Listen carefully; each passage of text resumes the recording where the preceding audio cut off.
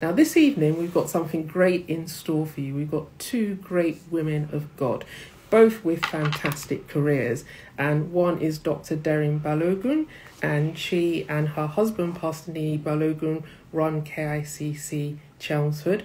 And then we have in the second segment, one of our keynote speakers for the Winning Women Conference, Mrs. Ibukun Awosika. So don't go away, and please share. So I'm seeing all of you. So press the share button. So down you will see a little arrow. If you click on that arrow, it will allow you to share. So please share this live stream with your friends and family so they can listen to these two great women, because you really are going to be blessed. So without much ado, we are going to invite Dr. Derin. Are you in the room? Come on down. Yes, I am. Hello, good evening, everyone.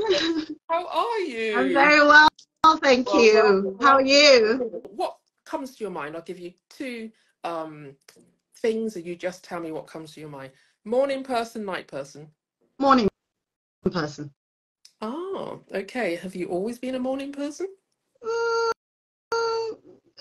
More so since I'm a mother. So okay, even when I want to lie in, I've got people to look after. So you didn't really have a choice in that. Okay. Cash or card?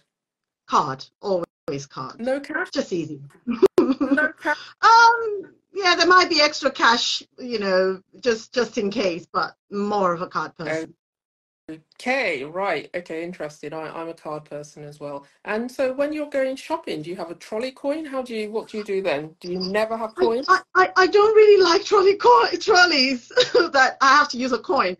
In fact, if I could choose between two places to shop, if one has trolleys where you don't have to use a coin, I will go for that instead of the one where you have to use a coin. Right. Okay. Dress up or down? I think a middle, yeah. So sort of middle, as the occasion deserves. So right. So you will rise to the occasion as the occasion fits. Right. Now, viewers, if you have any questions, don't forget to leave your questions in the chat box. Now, we have Dr. Derin with us, and she is an alumna of Cambridge, at Cambridge University. So we have a very great mind with us. So I'd like you to tell us, Dr. Derin, because we know you have a doctorate degree in genetics. What inspired you to specialise in heart disease?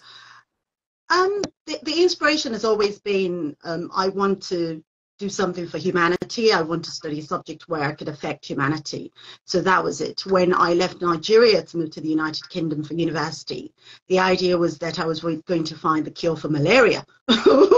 So that was the driving point at that stage. But then being in Cambridge, I was in a lab where my supervisor was one of the top, if you mentioned 5 people in heart research in the world, he was one of those.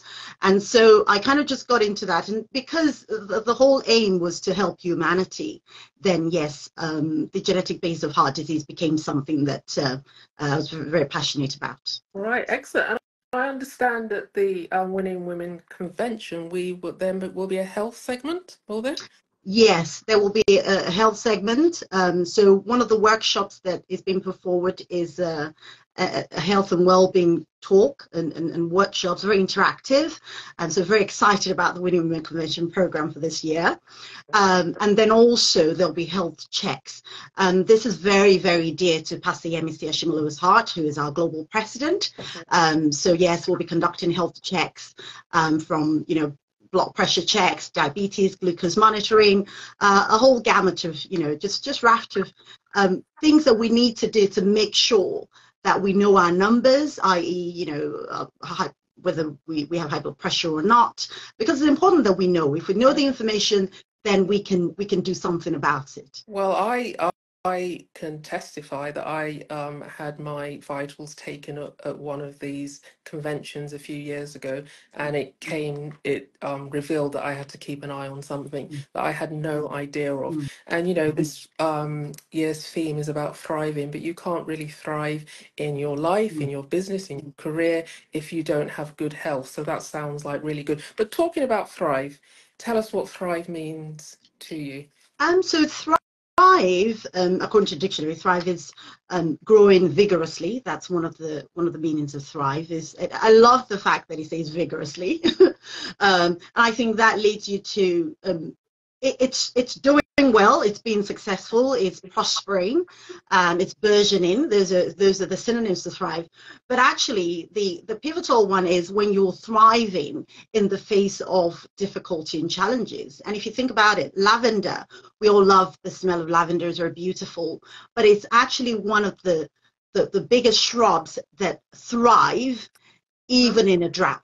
So Wow. lavender will thrive in a drought. And I think for me, that's the great thing about thriving. So it's not just being successful, it is all of those things, but actually it is winning against the odds. I think that's the part of thrive that I'm hoping to just hold on to and learn from all the great speakers that are going to be at the Winning Women Convention 2023. And there are going to be very many great speakers. And thank you for that insight into thrive, because Pastor Yemisi does have a knack, really, for picking these very prophetic themes, you know, and so I'm really looking forward to exploring that further. And please join us, all of those guests that I can see waving and leaving messages. So it's just around the corner, 19 days to go, Dr. Derring. So tell us what you're most looking forward to at this year's convention. I'm most looking forward to networking with the women. Okay. I think sometimes we go to church and we go home, which of course is what we do. But actually being able to network, to be in that place of sisterhood with the women and to learn from, you know, the challenges, because we learn from the challenges. We learn from the challenges, we share our wins, we laugh together, we ponder on things together. I'm looking forward to the koinonia, the fellowship. I think that's the biggest thing for me. So when I pack my suitcase, I'm going to get it out of the garage soon, in a few days, start to pack, because I go off and I stay with one of my sisters who lives in the Kent area. So for me, Winning Women is that time when I go away and my husband sorts out the kids and I can just go and fellowship and just bask in God's presence.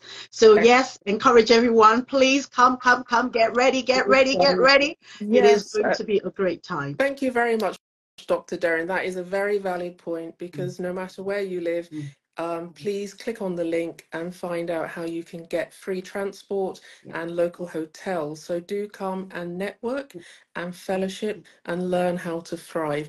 Now, Dr. Derring unfortunately has to leave us. You've been such a blessing, but we're going to see you at the convention. So please come and visit her there. So let us show our appreciation. Thank you very much, Dr. Derring. You take care. Our regards to Pastor Nee, and I'll see you on the 23rd. Take care. Bye. Definitely. See you. So we are going to move very quickly to the next segment, because we have a very special guest. And are you ready? And this is one of our keynote speakers who will shortly be coming into the guest room.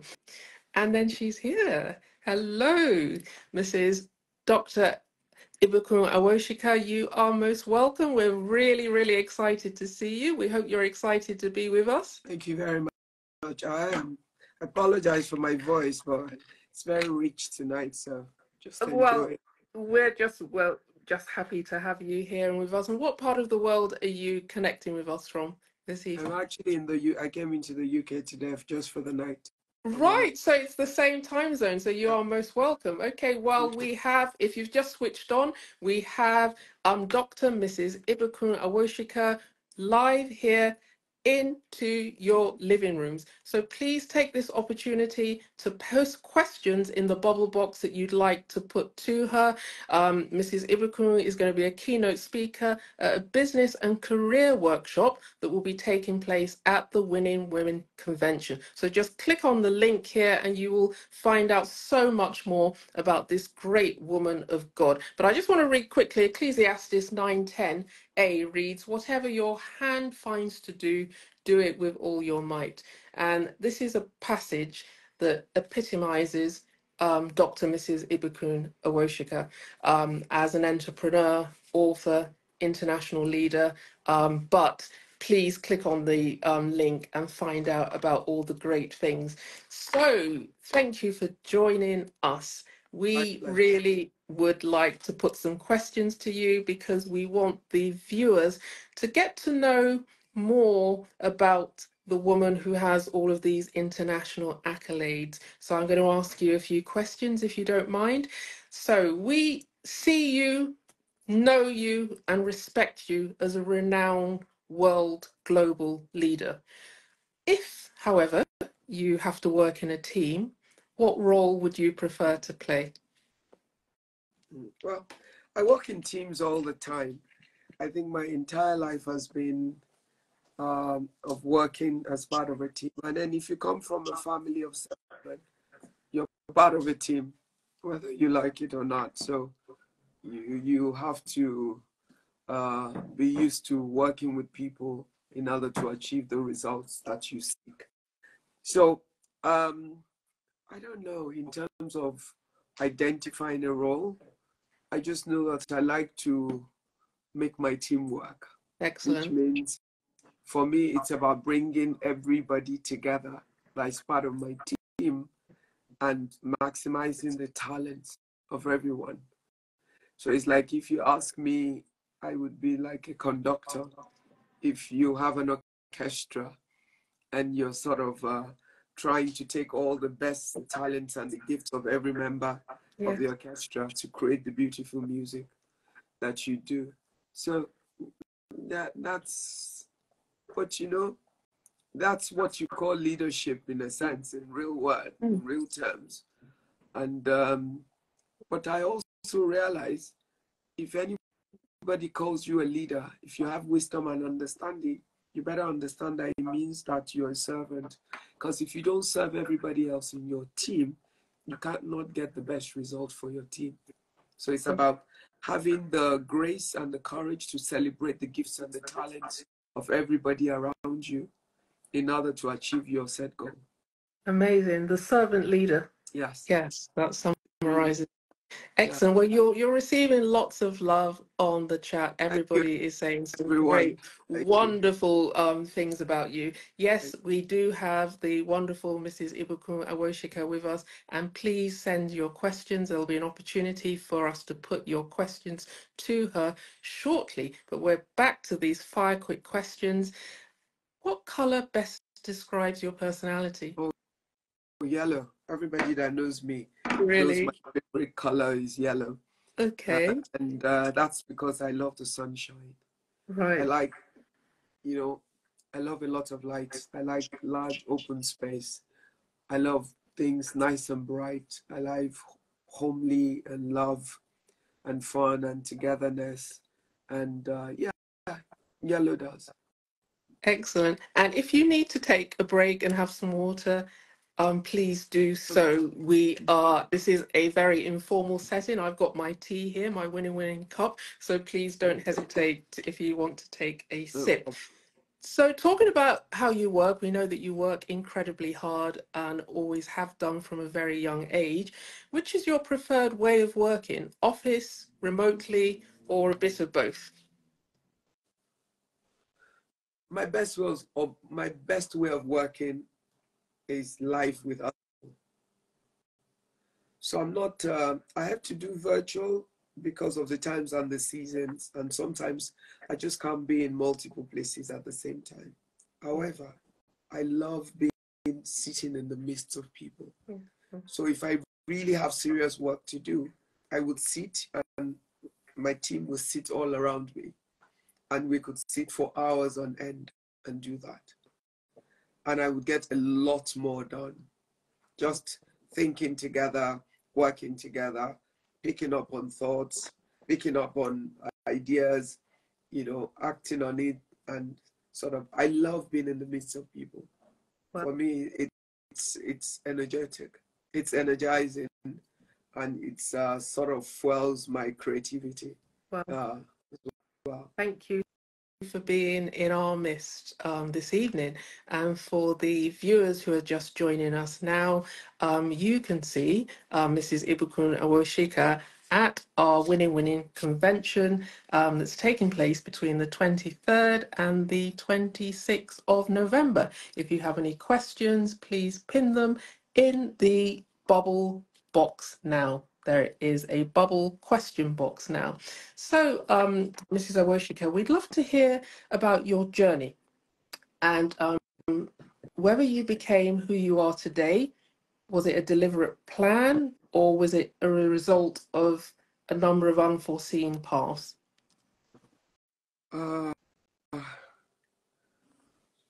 When you say the thing about our life and our journey is there's a need for you to have a sense of where you want to go, because it guides the decisions you make when you get to all the multiple crossroads of your life. However, there's also a need for us to have an adventurous spirit, and therefore we respond to things, the opportunities, the doors that open, and things we haven't even planned for along the way. Mm-hmm. And it's all of those things that shapes who we are.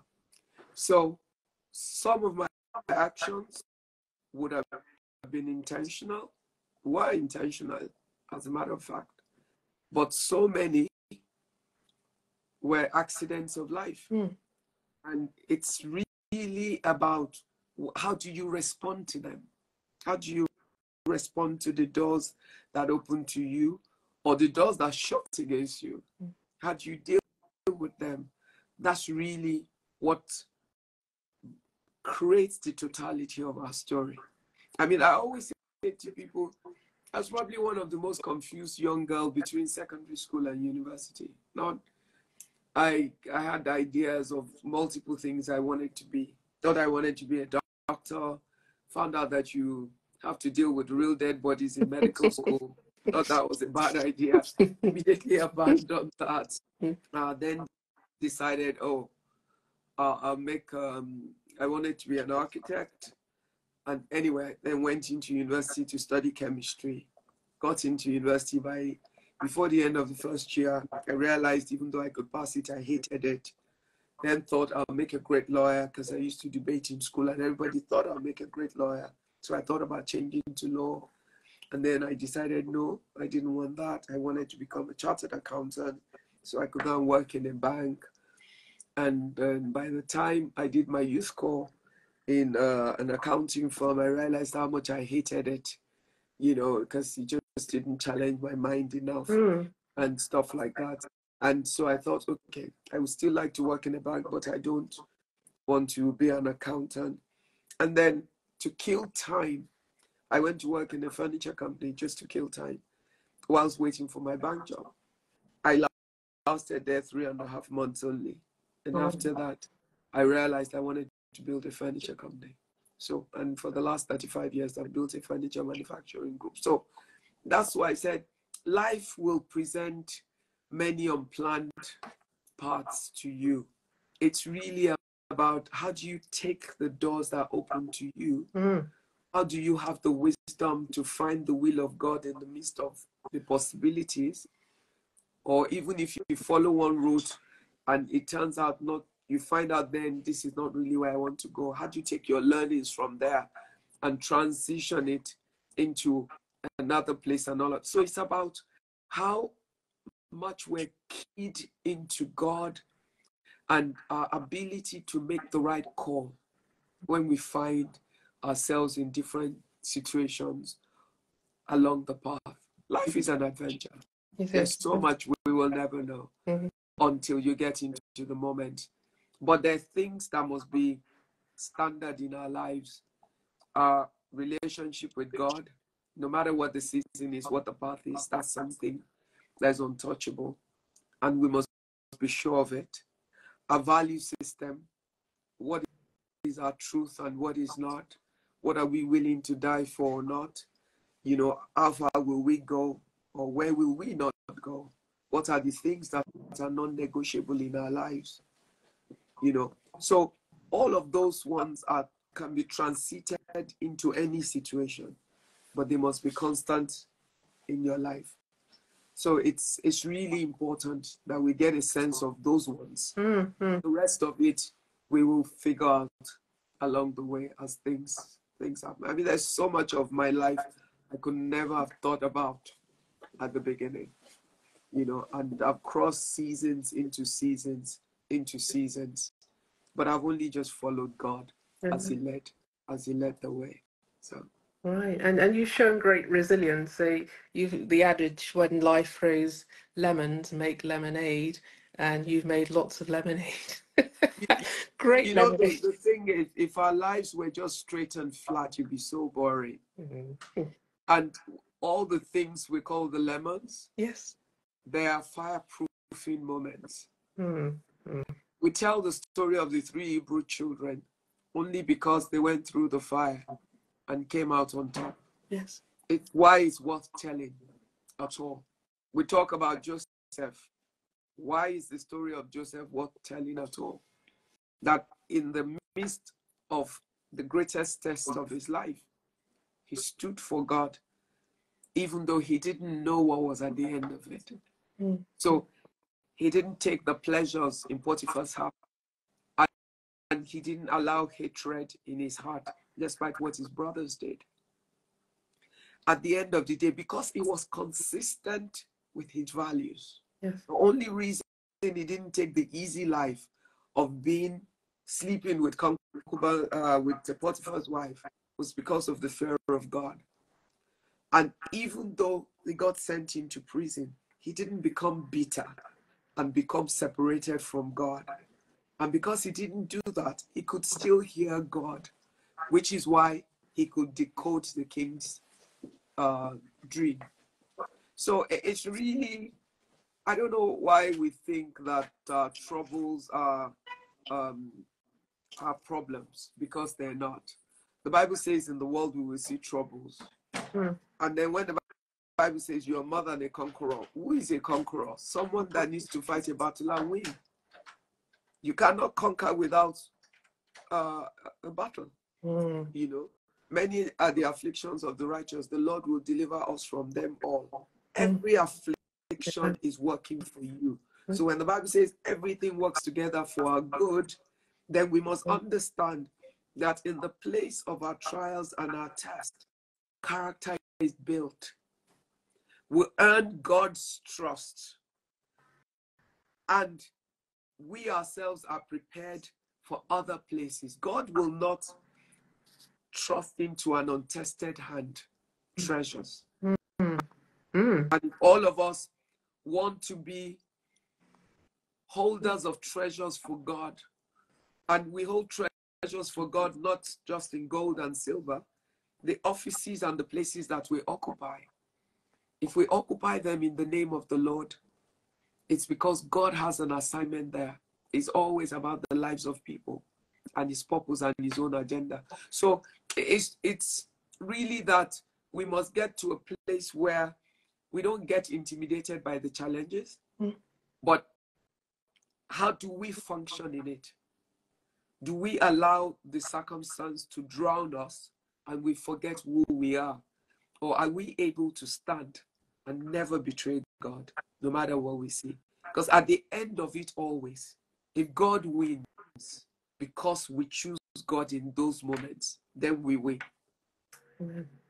That's powerful. Thank you so much. And that Joseph is one of my favorite characters, and in the Bible. And as you've rightly said, if we're faithful with a little, then God will give us much. And that test with Potiphar's wife was very, very important.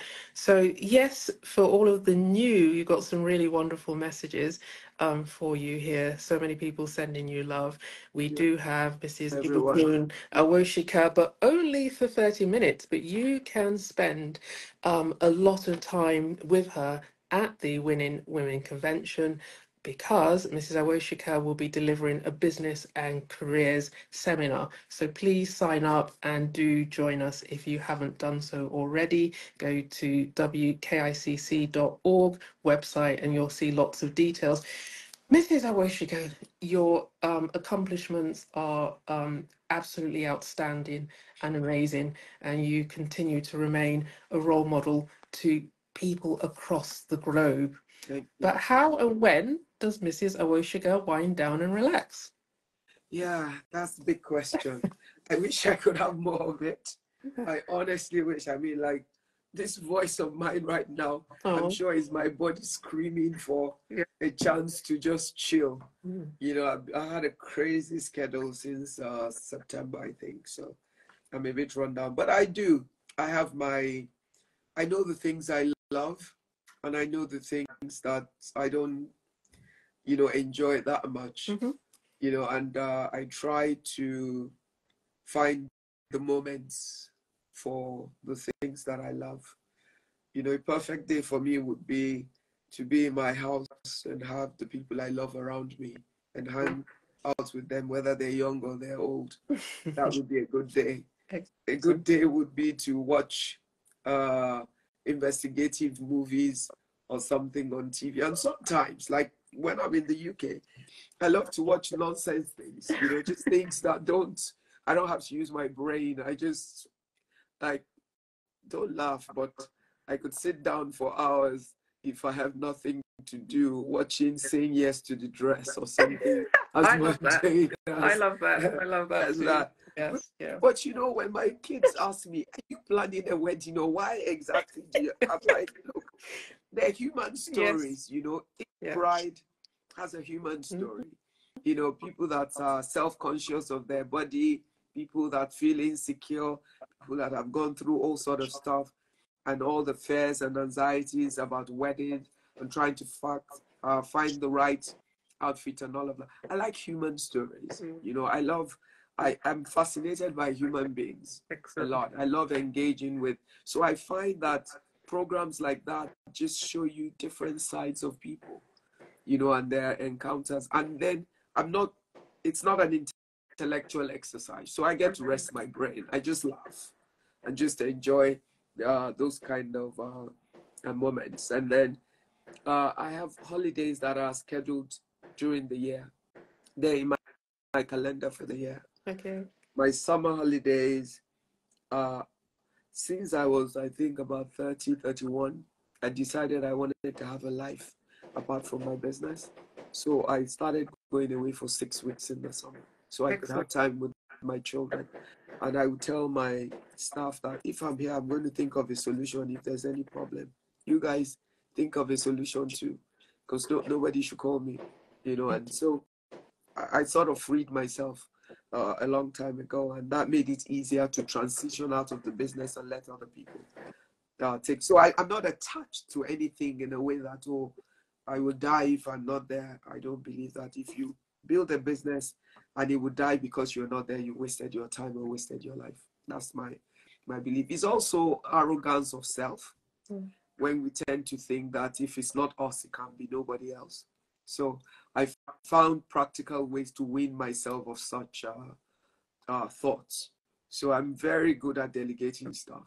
That's excellent. Give anybody that can do anything better than me the job. I don't play to my weakness. I play to my strength. If you can do anything better than me, you have the job. I'm out of there. I don't do it.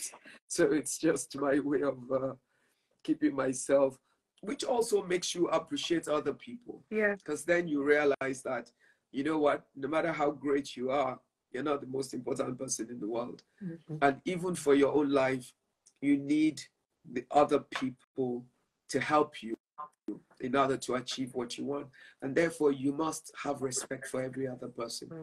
Whether they're big or they're small people, everybody has real value for you. And you must learn to value that. And if you do, your life becomes a lot easier. And I value relationships. Yes. Young friends, my young daughters. I have three sons, but I have many daughters. And they are my daughters. Girls who are very dear to my heart. I love them like I gave birth to them. And I would go to every extent for them as well, because they show me as much love, and I value that. That's wonderful. Thank you so much. And it's lovely to hear that the great Mrs. Ibukun can let her hair down and relax, because balance is very important in our lives. And it's great to hear how you empower so many women, young people. And thank you very much for sharing that. But talking about women, because it's a women's conference, women of colour in this country are gradually breaking through the glass ceiling in the UK. That's very evident if you look at the cabinet, the current cabinet of the UK. But research has shown, as I'm sure you're aware, that many women of colour in particular find it difficult to be their authentic selves, especially Christians. And is this something that you can relate to, and what advice would you give to women in those positions? Well, I think the biggest punishment you can give yourself is to try to be anything else but yourself. Okay? Once you lose the authenticity of your person, you have removed the ease with which you can function.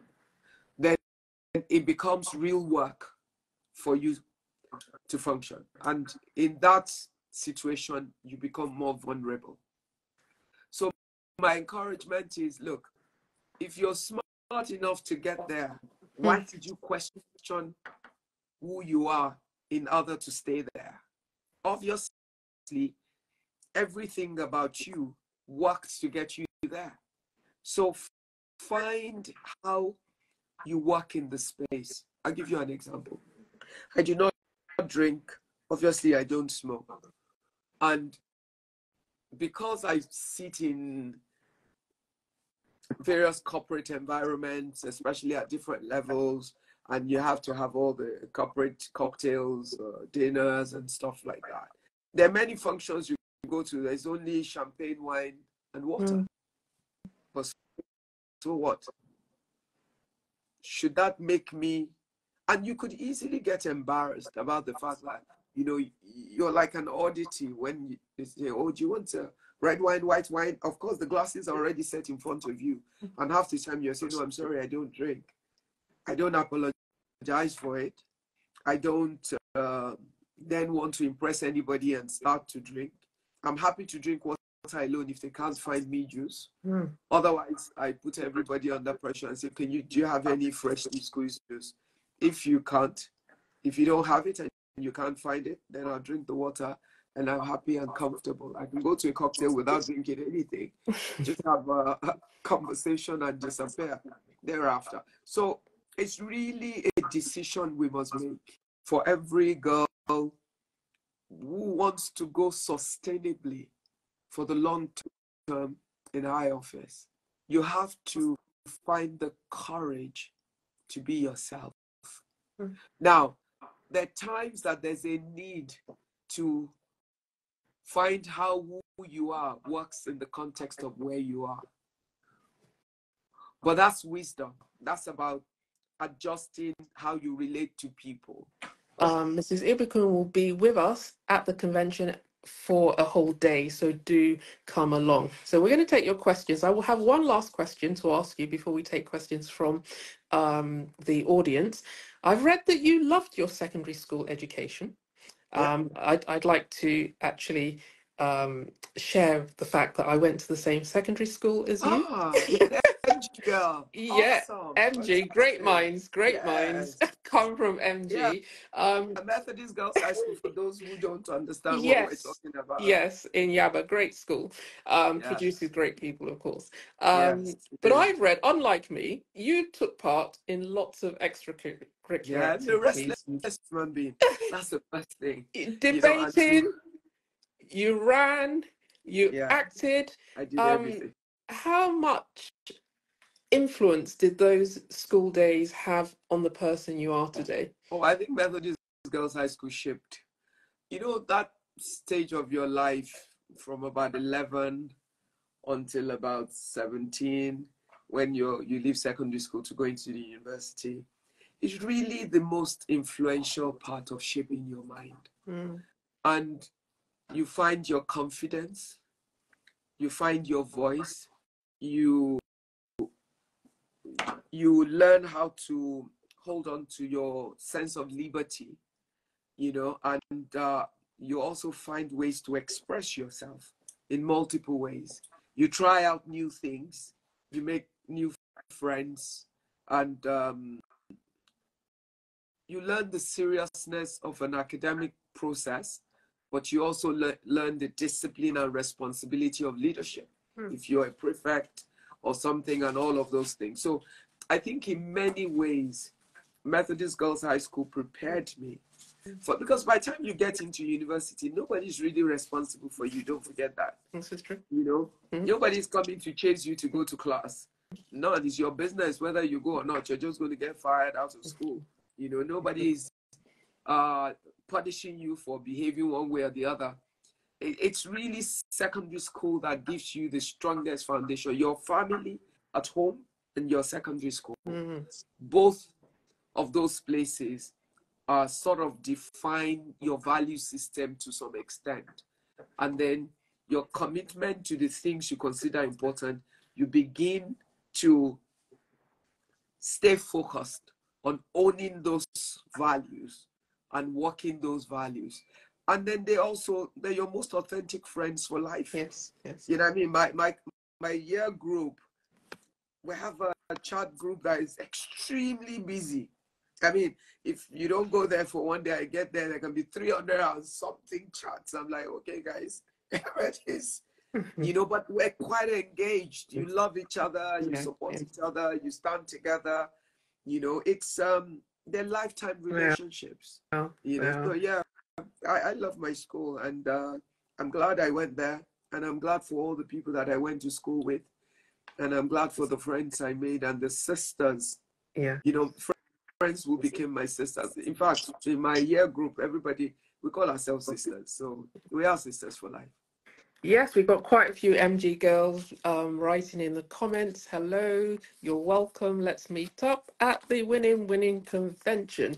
Now, one of the questions somebody has put to us is they'd like to know what to expect, what you have in store for them at the Business and Careers Seminar.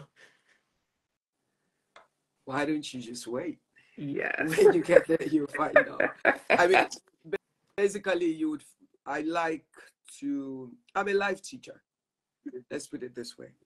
No matter what topic I'm dealing with or what area I'm covering, I focus on coming from the angle of real life. I don't like theories, you know, so I come from my life experiences, the things God has helped me to have an understanding of, the things I've seen. I come from a place of proof, because you can't argue with what you know works, you know, but also what happens is you also gain the wisdom of learning how to apply, because the same facts, different application in different lives and scenarios. So context setting is important for people. And that's why life teaching is critical, because you help to call people's attention to their different contexts and how to use the same tools, you know, to bring. So, and I'm a very open teacher. I like to engage with people. So we will have I have 2 sessions, I believe, one day and the next day or something. Yes. So I like extensive Q&A sessions. Right. And why do I do that? I always consider the experiences of my life like a well that is full of water.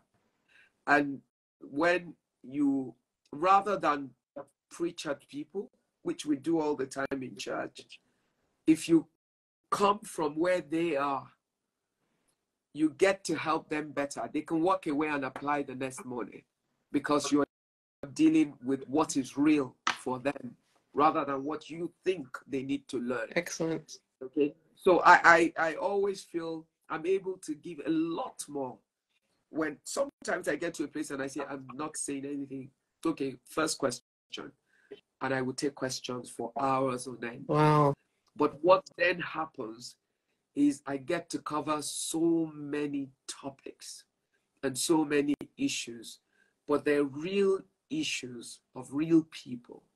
And when one person asks a question, it's probably the question of 50 other people in the room. And you get a chance to help them in real terms. Because I just realized we preach in church. People listen to sermon upon sermon.